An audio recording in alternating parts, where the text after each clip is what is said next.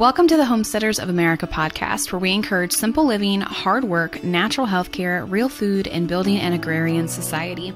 If you're pioneering your way through modern noise and conveniences, and you're an advocate for living a more sustainable and quiet life, this podcast is for you. Welcome to this week's podcast. I'm your host, Amy Fuel, and I'm the founder of the Homesteaders of America organization and annual events. If you're not familiar with us, we are a resource for homesteading education and online support, and we even host a couple of in-person events each year, with our biggest annual event happening right outside the nation's capital here in Virginia every October. Check us out online at homesteadersofamerica.com. Follow us on all of our social media platforms and subscribe to our newsletter so that you can be the first to know about all things HOA. That's short for Homesteaders of America. Don't forget that we have an online membership that gives you access to thousands, yes, literally thousands of hours worth of information and videos. It also gets you discount codes, an HOA decal sticker when you sign up, and access to event tickets before anyone else. All right, let's dive into this week's episode.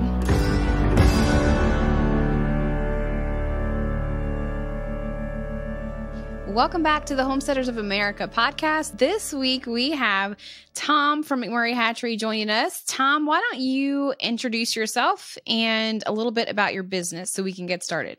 Yeah, absolutely. I'm a homesteader, I guess, myself. Me and my family, we live on 5 acres, and we have cows and pigs and chickens, and we're always adding to that and, gardening and living the best we can. So I'm the president of McMurray Hatchery. So we're a family-owned chicken hatchery that's 105 years old. Wow. So we've been hatching chickens for quite some time now. Yeah, so you have some experience in this, right? Yeah. Just a little bit. So it's me and my father-in-law. We're partners here with McMurray Hatchery. And, there's quite the history in 105 years. But it kind of boils down to, guy really liked chickens and kept it going. So it's passed down through the generations here. So that's the brief version of it, right? Well, you guys are also sponsors of the 2023 Homesteaders of America event. So you guys have been sponsors for the last couple years. And so we thank you for that. And then also for those of you watching on YouTube, I have this super cool McMurray Hatchery mug. Isn't it lovely? So you can go check them out online.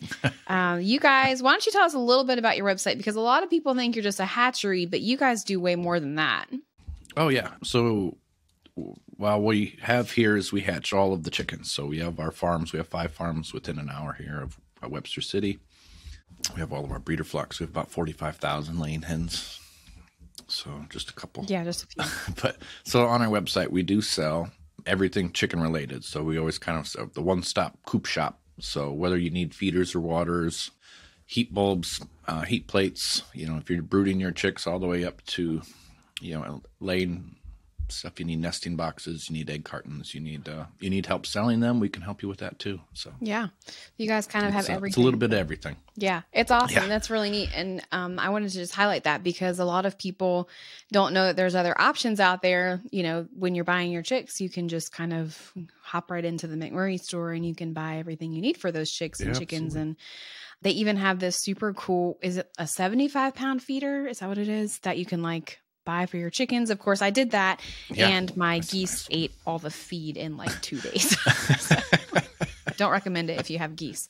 But so you guys have a lot of cool stuff going on. So today we're going to talk a little bit about chickens. Obviously, springtime is here pretty much at the posting of this podcast, and so people are starting to think about chicks and how to get started with chickens and what they should do. So I'm going to ask just a couple of questions that you probably get all the time, and then we're going to dive into a little bit more discussion after that. So for you as a hatchery owner, what would you say that if somebody is just getting started with chickens, what are some of the best breeds? Maybe 3. What are the top 3 breeds you think they should get started with? Yeah, absolutely. And that's probably question number 1. It's well, I don't know what to get. So anything we say a brown egg layer is they're kind of a baseline. That's not the right terminology, but they're typically larger, bigger hens. So they're the most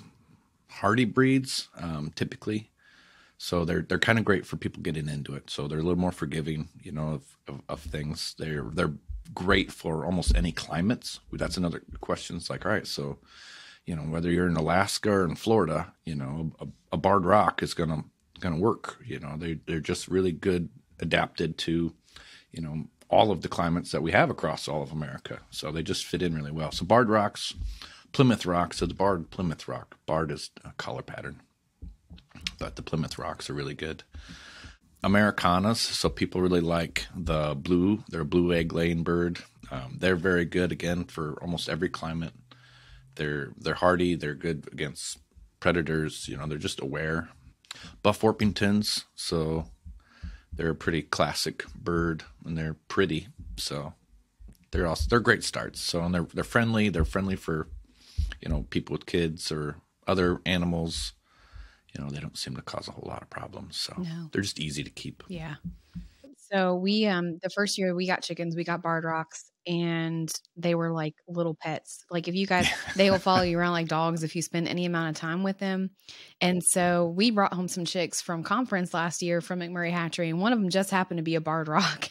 And so this little chicken, she thinks that she is not a chicken. She thinks, well, for the longest time, she thought she was a turkey because she lived with the turkeys when we had them. And so she would always follow the turkeys everywhere.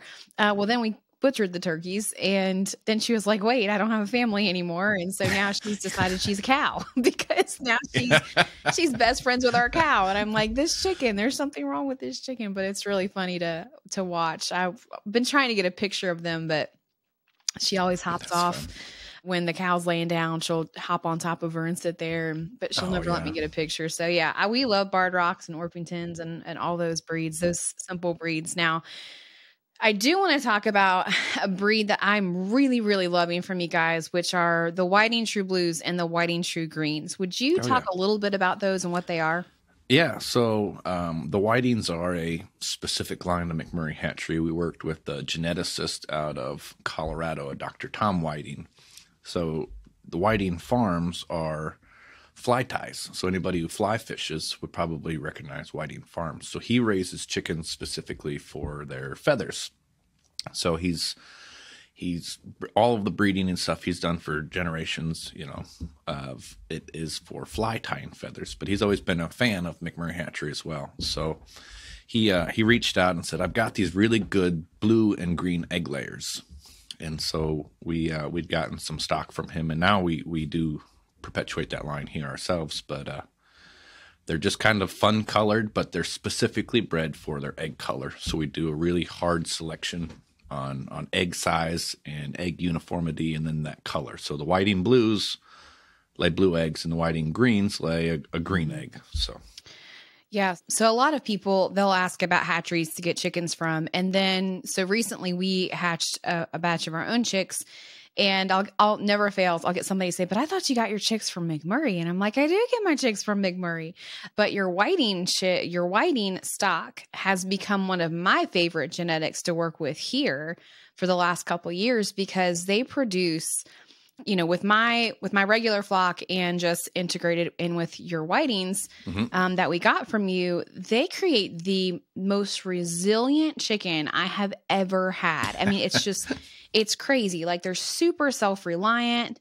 They are consistent egg layers. They remind me a little bit of the Icelandics that we used to have. We had chickens several years ago, and they were a little bit too wild for me.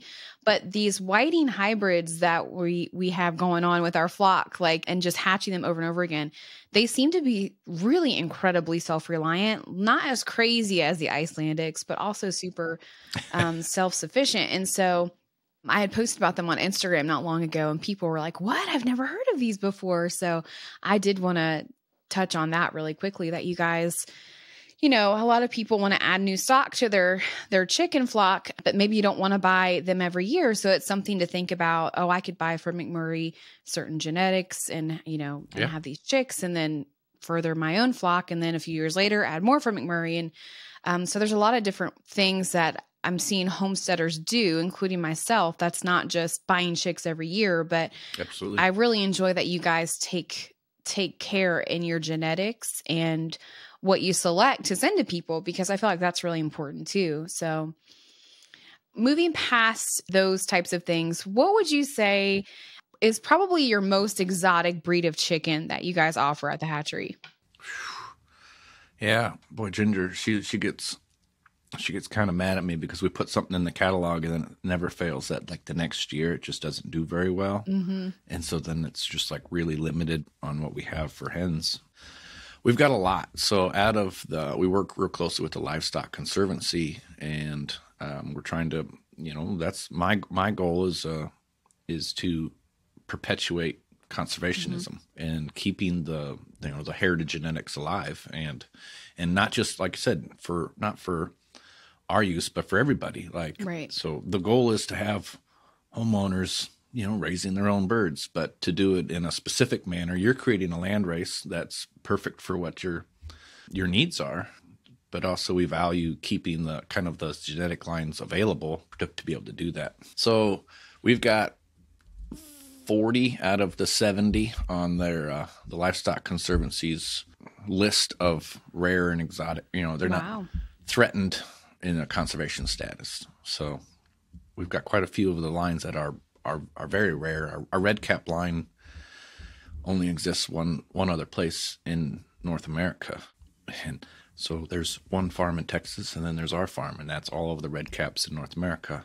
Wow. That's probably under 30 hens total, like on both farms. So it's wow. That's crazy. There's a pretty good sized flock in England, and then there's a good flock in Australia as well. That's where you'd have to go to find them again. Yeah. But then breeds we consider them rare and exotic for a reason. They either have poor hatchability, they don't have a strong native sense of survival. Yeah. And, our sultans, our Sumatras, they're extremely rare, and they're hard to raise. So we talk about a first-time homesteader, home buyer, backyard chicken keeper probably wouldn't want to start out with those.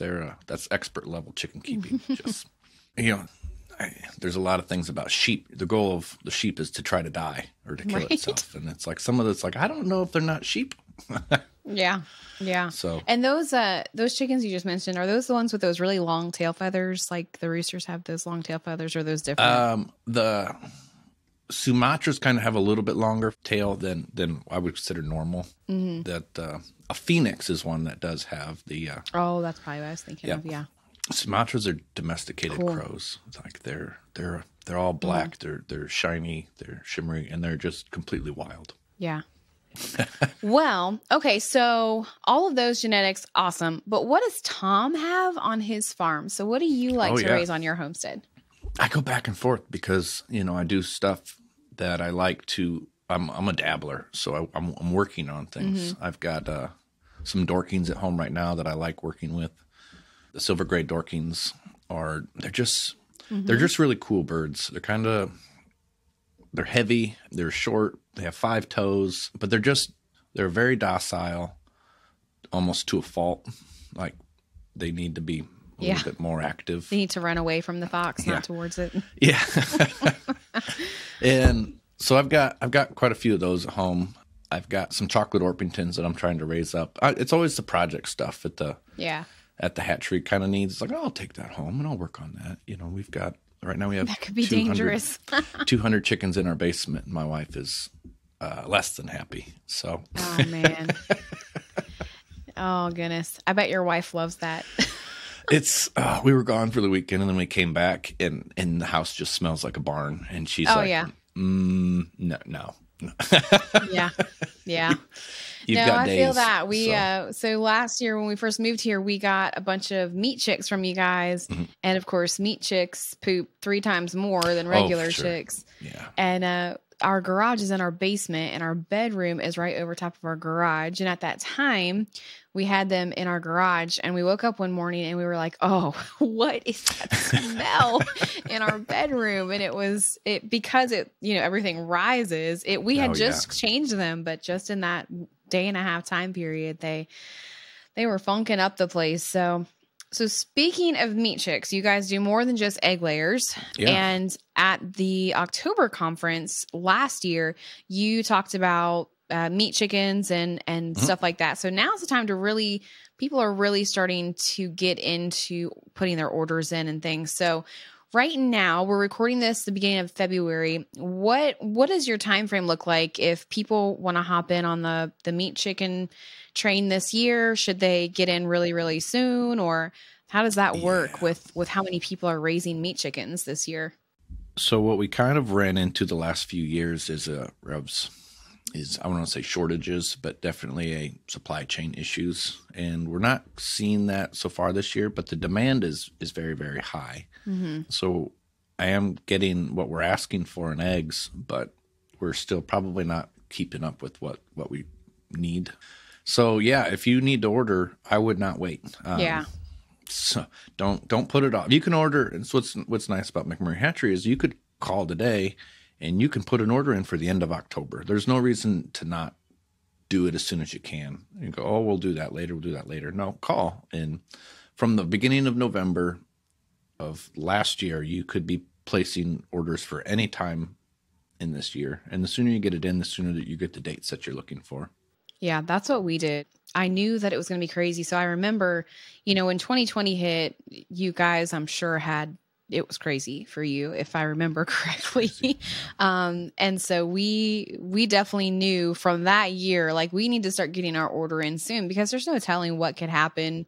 Again, look how quickly that declined in the country. And so speaking of that, what are you seeing? What are you seeing in the homesteading community as far as people ordering chickens? Has anything changed? Like obviously the amount is more, but how much more do you think it is? And then are you seeing a difference in people and what they're ordering? Are they ordering, is it less backyard chicken people and more homestead type people? Or talk about that a little bit. Because of what we carry, so all of those, we have 110 varieties of chickens. We have 20 varieties of duck, 12 turkeys, or 12 geese, pheasants, quail, all of that stuff that we really cater to a large group of people. And we still probably do more backyard than homesteaders, but homesteaders is absolutely growing. And so when you see that, you're seeing multiple orders. Typically you'll say we'll do some meat birds and some layers, and you might do layers every other year or every third year, but you'll see successive broiler, and so that's nice. But then the backyard flocks, like I said, they're smaller orders.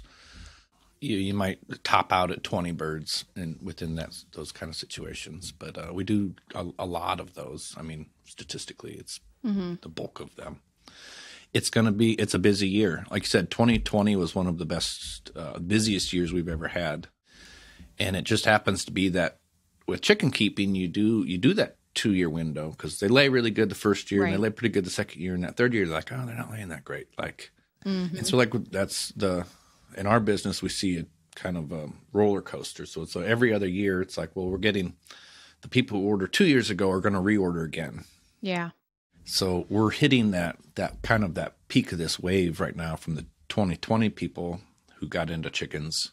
So it's a lot of existing customers, but it's a lot more birds than we're ready for. Yeah. So that's incredible.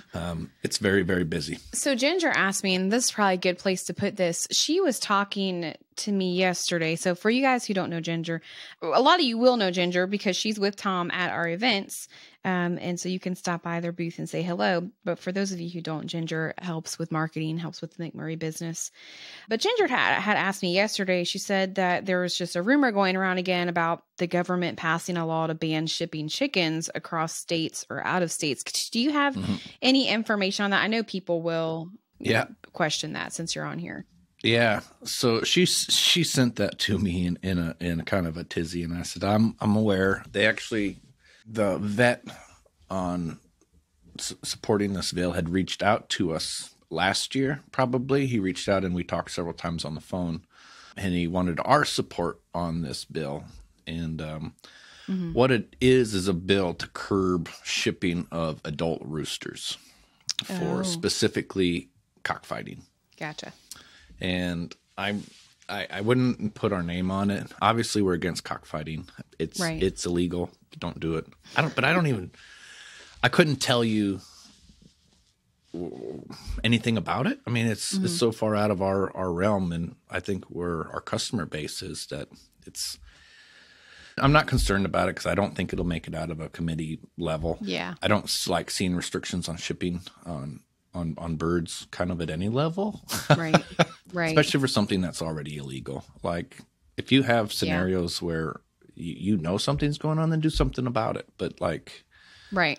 You know, just making it harder for people to do honest business, like isn't really, I don't think cockfighting is actually like this huge thing through the mail. I don't think so either. I mean, we around here, I'm sure it happens, but whenever I've seen, like sometimes in the South, you'll drive by these houses that have, you know, roosters on leashes and there's like 20 of them, right? Yep.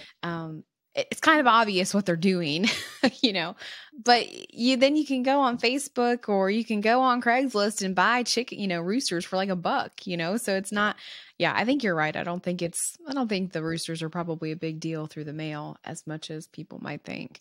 No. And to ship anything through the mail, and especially across state lines, you have to be NPIP certified. So that's the National Poultry Improvement Plan. So you have to have an inspection from your facility from a vet at some point, you know, whether that's annually, you have to follow testing protocols.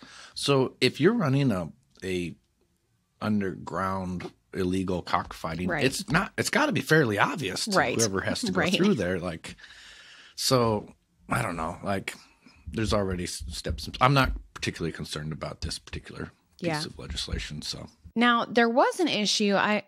You'll know this more than I will, but I do remember there was an issue. Was it in 2020 where you guys were having a hard time shipping chicks through the United States Postal Service?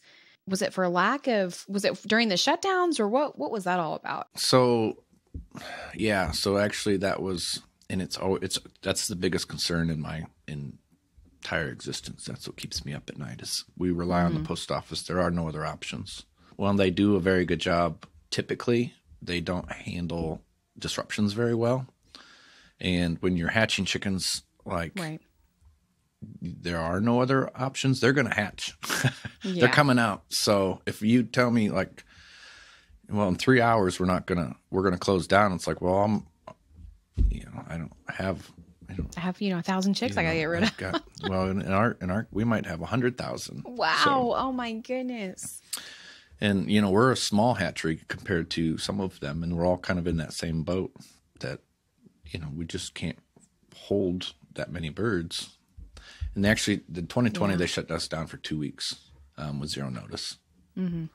So that's crazy. Real tough. It's tough to recoup because our season is 24 weeks. So if you take 2 of those out, then that's a significant part of our ability to do business. So what did you do with all those chicks? So the first week we were able to do ground shipments. So you could not fly with the birds.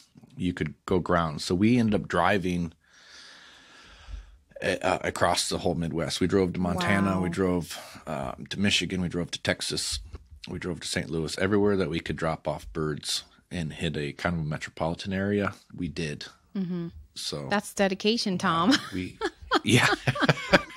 We did what we could do. Yeah. And then on one particular day, we did just have a sale out the back door, and it was like $1 a bird. All sex females come get what you can have, and we tried to put some away for our flocks. But again, if it's now we've got an inch of snow coming down today. It's not really the time to be brooding and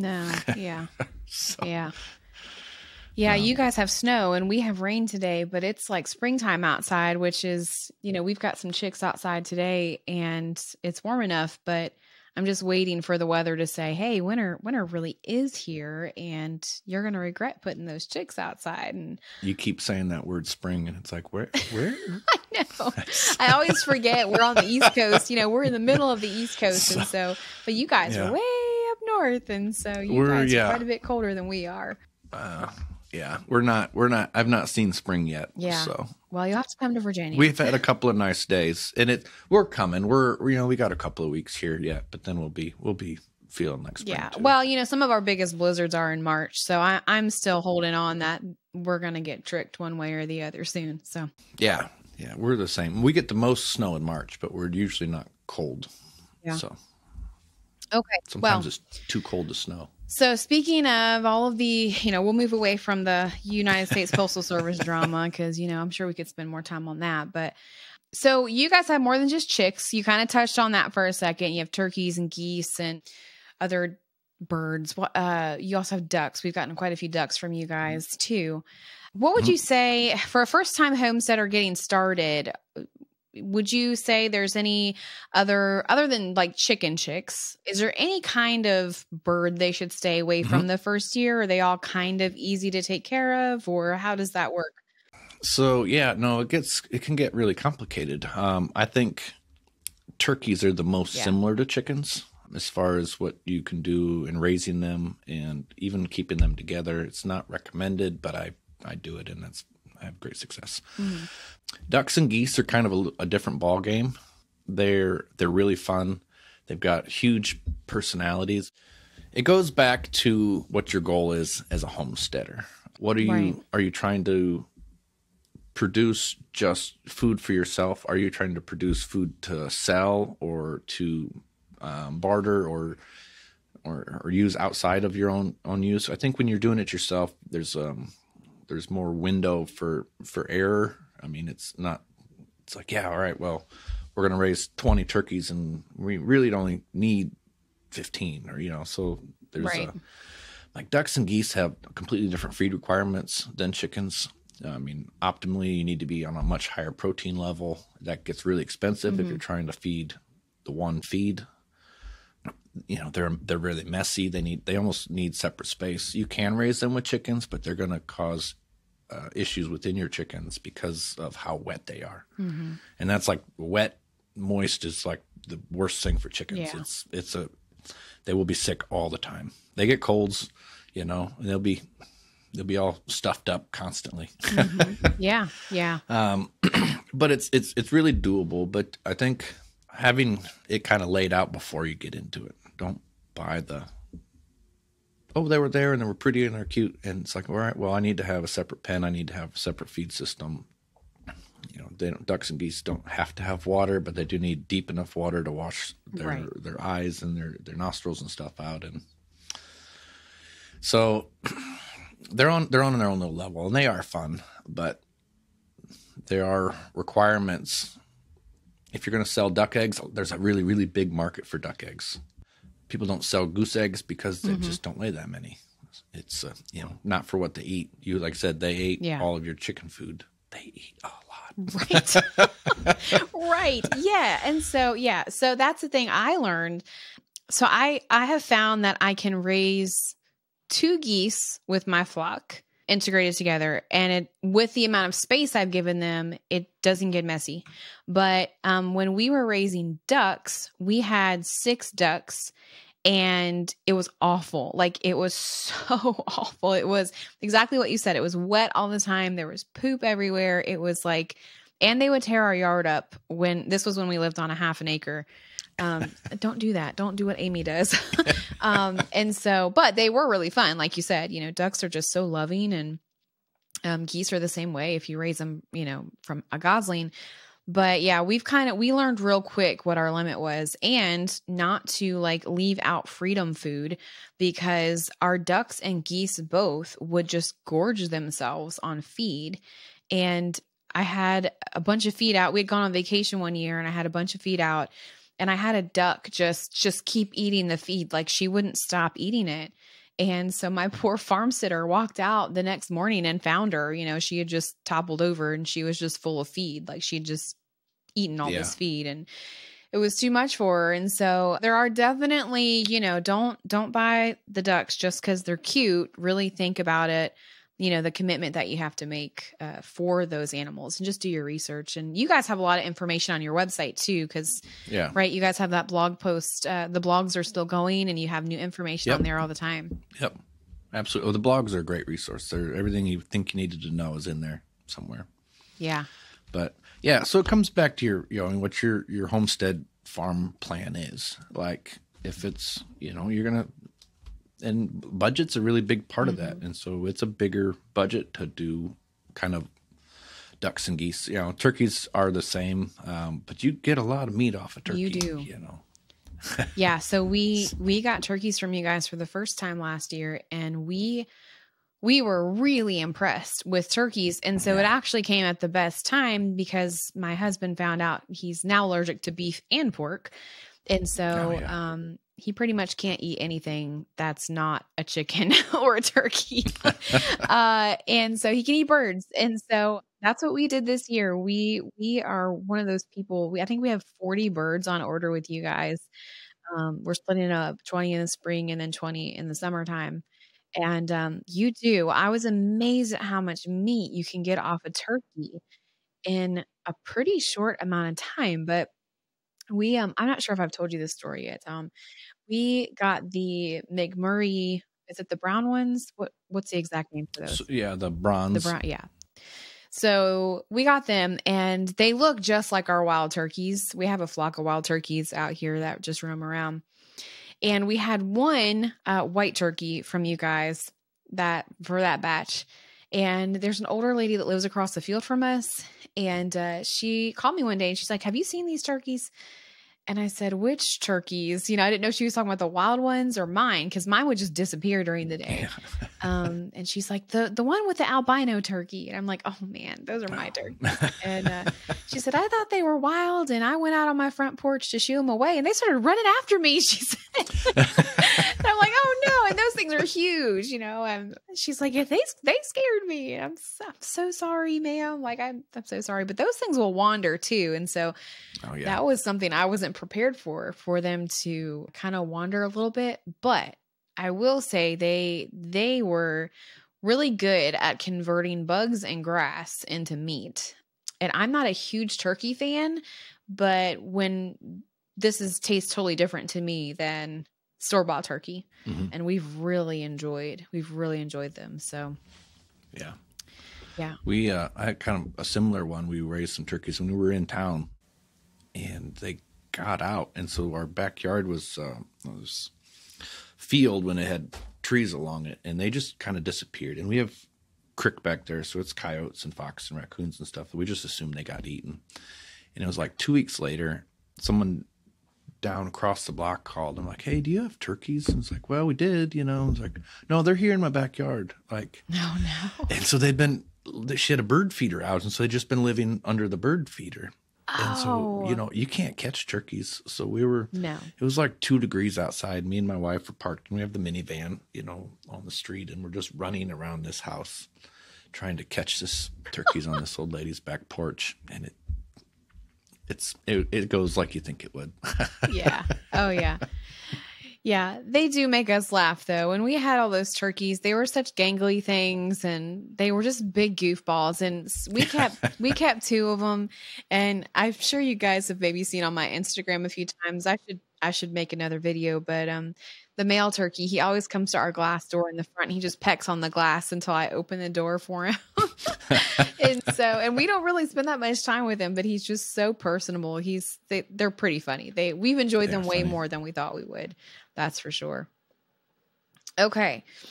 So going back to Homesteaders and everything you guys have to offer, there are some homestead concerns about getting chicks in the mail. So I see this every spring. What do we do if our chicks arrive and, there's some dead, or they're all dead, or whatnot? How would someone go about dealing with that? And so I always have to navigate that, because everybody wants to blame the hatchery first. But oftentimes it has to do with the post office. So how would you suggest people go about managing that? Yeah, so it's a valid concern, but it's, I said, as a conservationist at heart, like, how do you, wrap my head around putting the chicks in the mail? And actually it's really, really successful. We see about a 4% loss. Mm-hmm. So out of all of our shipments, we lose about 4%. Okay. But what kind of validates, I think, what we do and how we do it is that if we take the birds right directly to the farm, within that first week, we still see about a 4% loss. Oh, okay. So, not everything is going to be perfectly viable. We do select, the healthiest chicks off the bat. Mm-hmm. But that comes down to incubation and, uniformity of that. That's what we're really good at. If you want to say what's different about us and somebody else, it's, the manage we put into our flocks, and then our incubation practices are to make that chick as strong as possible. Yeah.